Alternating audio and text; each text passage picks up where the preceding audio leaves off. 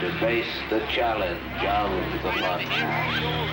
Who is mad enough to enter that world of darkness? Something is alive in the Funhouse. Something not alive like its father. Something better dead.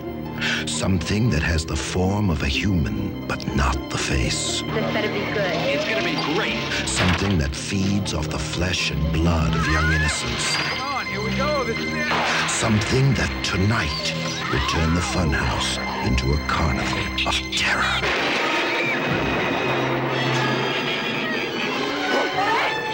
I don't know what that thing is. We're gonna try to do it. I just want to get the hell out of here.